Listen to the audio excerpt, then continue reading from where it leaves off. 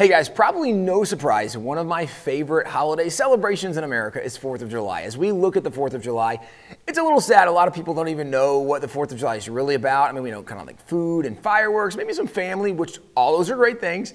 Obviously, there's a lot more involved. For those of you who have paid attention, or if you know WallBuilders, what we do with American history, with original documents, the 4th of July really is a big deal, and it really goes back to the Founding Fathers. This is known as the presentation of the Declaration. This is the Committee of Five who did the Declaration. You have Franklin and Jefferson and Adams and Sherman and Livingston. Well, Jefferson, at this point, they are presenting the original draft of the Declaration. This is the first printing of the original draft of the Declaration of Independence, where Jefferson wrote 4 pages explaining and outlining for the Founding Fathers to argue, debate, agree on why we were wanting to separate. And in case people are wondering, like trivia, why were we even separating on the 4th of July? We were announcing, we declared our independence from Great Britain, and specifically from King George. This is an actual document with King George's signature right up here at the top. So really cool stuff. This is who we're separating from. Unfortunately, a lot of people today don't even know who we're separating from. So when you're together, maybe it's 4th of July time, maybe it's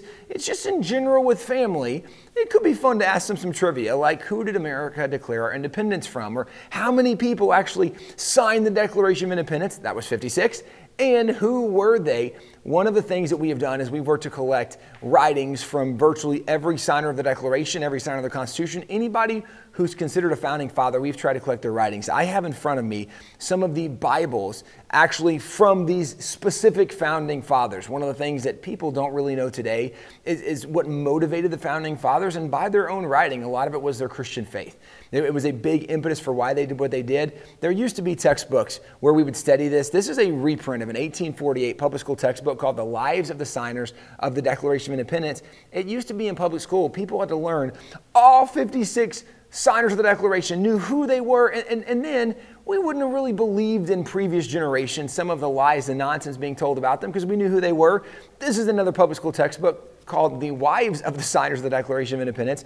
These are both things that we've reprinted at WallBuilders. This was another public school textbook. Not only did people have to know the signers and who they were and what they did, we even knew about their wives. We used to know their stories. And when we knew their stories, we knew there was so much more to them than what we often hear today, where when they signed the Declaration, the closing statement on the Declaration was that they were mutually pledging together their lives, their fortunes, and their sacred honors. Today, most people have no idea the price of freedom, the cost the founding fathers laid, where many of them lost their lives, or much of them gave their fortunes to the cause of liberty. Many of them died in poverty because they gave everything they had to the cause of liberty. Some of them lost their wives, their children, their sons and daughters. There was an incredible price that was paid for us to be free. John Adams actually wrote, and looking back, he was telling the rising generation, he said, "You'll never know how much it cost my generation to preserve your freedom." He said, "I hope you make good use of it, or I shall repent in heaven that I ever took half the pains I did to preserve your freedom." This is where, when we look at freedom today, most of us don't recognize the cost of freedom. And certainly we might look at the modern military, and we appreciate the men and women in uniform who are serving to keep us free. We appreciate the military today, but the military is working to preserve what we had given to us by the founding fathers. When they were part of the English nation, and they realized there's so many problems, we need to separate. And they separate from Great Britain. Great Britain was the #1 military power in the world at the time. And so as these guys are navigating what they're going to do and how they're going to do it, they have to form their own army. They had no army. They had militias, and it wasn't a trained military. And they go through these very difficult winters and starving times, and they don't have the proper clothes. And Congress isn't even funding the military. The founding fathers themselves are actually funding much of the state militias. This is where the cost of freedom is much different than we think. And the founding fathers built the idea of freedom in America on some very basic principles and ideas that even in the original draft of the Declaration of Independence that Thomas Jefferson outlined, where phrases that we know, that we hold these truths to be self-evident, that all men are created equal, that they're endowed by their Creator with certain inalienable rights, that among these are life, liberty, the pursuit of happiness, and that to secure these rights, governments exist. Where did they come up with these ideas? This is where we can go back and look at the Bible and clearly recognize that these ideas came from the Bible. And it's not surprising that founding fathers would put Bible ideas in their documents, because when you go back and see who they were and what they did, the Bible was a big part of their life. For example, this is a Bible that John Witherspoon is considered responsible for. John Witherspoon was a signer of the Declaration, and he was actually the president of Princeton University. He was recruited to be the president because he was a minister over in Scotland. He was a pastor.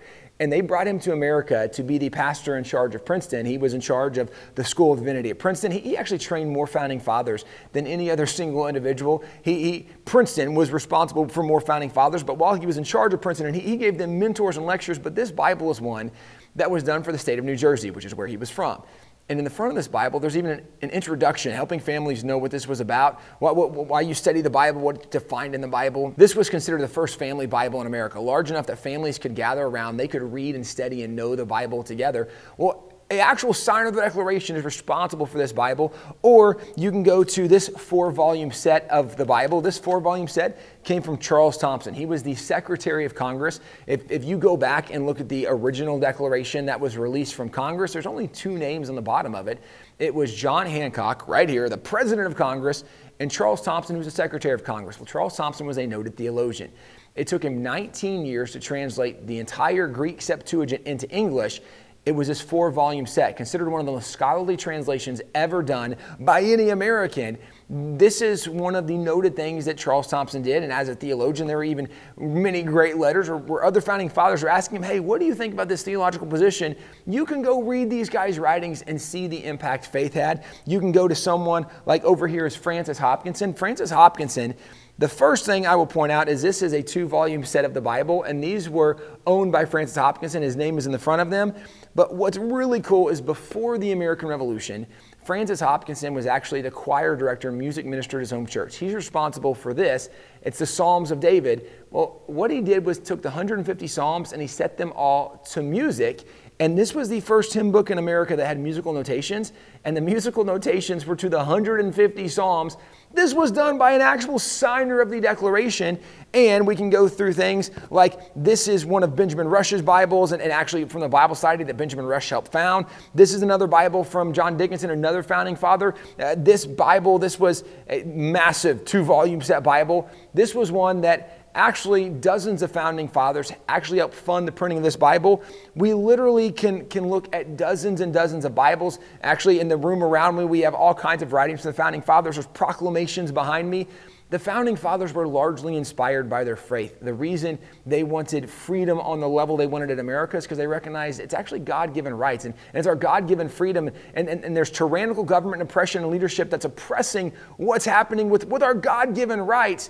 It was their faith that motivated them. It was their faith that even led them to sacrifice for their fellow man, for the good of the future of America. On 4th of July weekend, even as a patriotic American, as we look and hopefully we take time to celebrate America. Hopefully you are proud to be an American. In the midst of this, we need to look back and remember the sacrifice that was made by our founding fathers. And if you want a pretty good glimpse, big picture of America, we do have a book called The American Story, where we do go through much of America. And as I identified, many Bibles came from founding fathers or prayer proclamations. And today, most people, we couldn't even name 2 or 3 of who these individuals were. We don't really know their stories. In our book, The American Story, we go through and we tell a lot of their stories. We try to introduce you to who they were, what they did, and from their own writings, we show you what they said they believed and what they said motivated them, and what they actually believed is a lot different than what we hear today. We want to encourage you. You should be proud to be an American. You should celebrate America. We hope that this is something every year you look forward to the 4th of July. In the midst of that, if you want to know more, go to wallbuilders.com. Learn about the founding fathers, who they were, what they did when they promised to give their lives, fortunes, and sacred honors. Not a single founding father backed up and backed away from that claim. They all said, yeah, we're giving everything for the cause of liberty. The reason we are free today is because of the countless individuals who have gone before us to protect and preserve freedom. The encouragement and challenge for us is, first of all, learn their history, go back, know who these people were, what they did, but then we need to be the ones standing up for the next generation. So for our kids and our grandkids, they can have freedom. We got to stand up to fight and defend freedom. Have a great 4th of July.